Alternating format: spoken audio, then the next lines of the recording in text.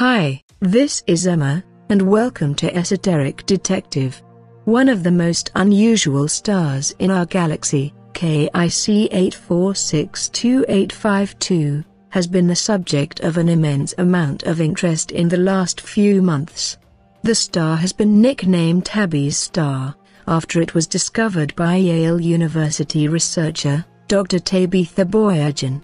The star, which was found by a crowdsourcing project, that is through the Planet Hunters project, is now having further funding provided by the public.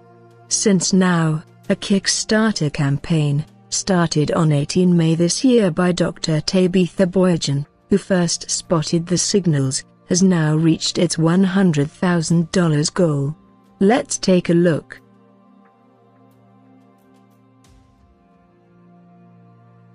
Hi, I'm Jason Wright. I'm an associate professor of astronomy and astrophysics at the Center for Exoplanets and Habitable Worlds at Penn State University. Today I want to talk about Tabby's star, which has been called the most mysterious star in the galaxy. The Planet Hunter citizen scientists noticed that it was getting dim by large amounts, far too much to be explained by a planet. And it was doing so in very irregular ways. It wasn't happening periodically, and the dimming and brightening patterns didn't match any other known star. Dr. Tabitha Boyajian at Yale University started to look to see what was going on. At first we thought it might be some sort of a glitch in the electronics or some other data anomaly. But NASA scientists and engineers verified that the Kepler spacecraft really was seeing a star get dimmer by large amounts. So this has been dubbed the most mysterious star in the galaxy because as of now, we don't have any really good ideas for what's going on with it. All of the ideas that have been proffered so far, though, seem to be ruled out by other aspects of the star. I actually published a paper where we were discussing whether there might be alien megastructures around stars in the galaxy. I pointed out that the Kepler spacecraft would detect them if they existed, because after all, what it's seeing are something very large, something clearly not stars or planets, blocking huge amounts of starlight.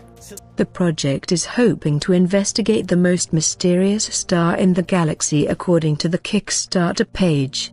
Interest in the star, which is 1,480 light-years away, began last October when scientists found unusual fluctuations in its light. Oh, I've got something freaky to tell you right now. NASA's Kepler telescope has identified an odd star, or is it a star that is giving astronomers pause and raising questions about the possibility of an extraterrestrial civilization?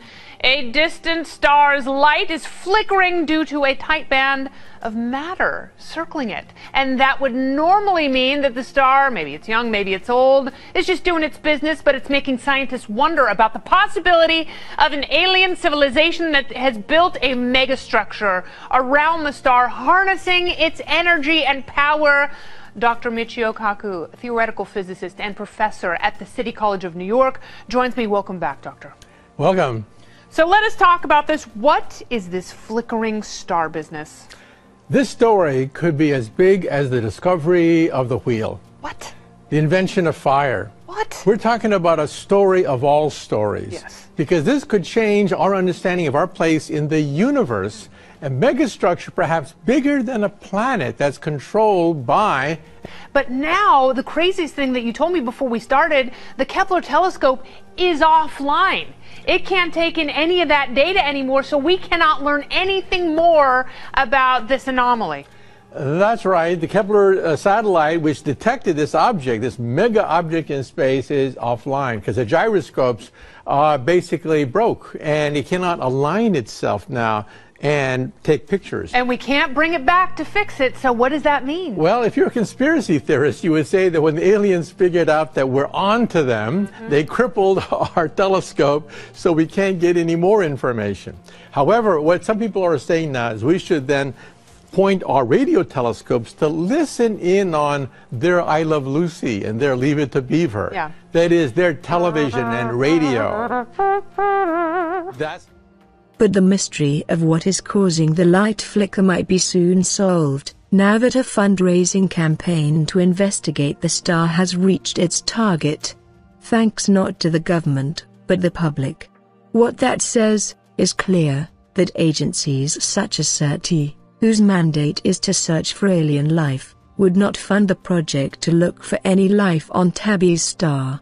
Even though the major scientific community now has concluded that this star, out of all the stars in our sky, is the one that needs true investigation.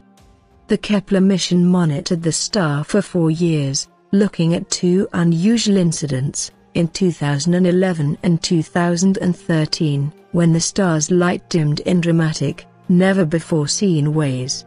When a planet orbits a star, the star's brightness usually reduces by around 1%. But Tabby's star has had a reduction of around 22%, which suggests something huge may be moving past it, according to a study by Louisiana State University. And recent studies have now dismissed all other known factors, apart from it being something artificial. What do you guys think? Isn't it great that the public are now a true part of funding this kind of research? Or do you think nothing will come of this, and if alien life is found, it will just be covered up? Stay tuned and subscribe to Esoteric Detective to keep up to date with the strange and unusual. And please give a thumbs up if you liked the video. And do let me know what you think in the comments section. Until next time, reach out and touch the stars.